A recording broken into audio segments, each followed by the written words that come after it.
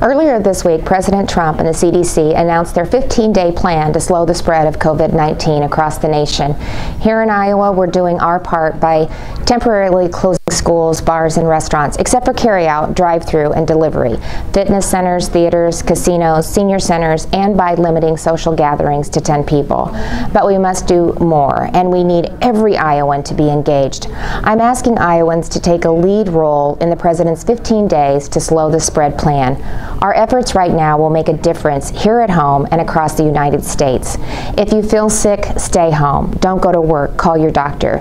If your children are sick, keep them at home and call your doctor.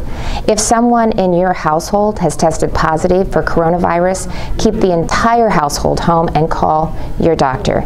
If you are over the age of 60, stay home and away from other people. If you have a serious underlying health condition that puts you at a higher risk, such as heart or lung disease or a condition that weakens your immune system, stay home and away from other people.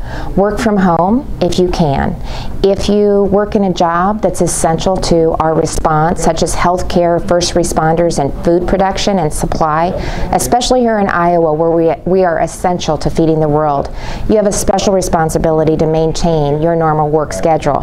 But please be safe. You and your employer should also follow CDC guidelines to protect your health at work. Avoid social gatherings of more than 10 people. Avoid discretionary travel, shopping trips, and social visits.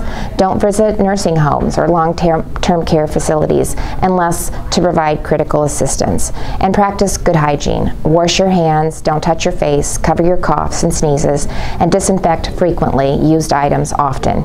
If you're young or otherwise healthy, you're still at risk, and your normal activities could put others at risk. And that's why it's so important that every Iowan take this situation seriously and follows social distancing guidelines to slow the spread of the virus.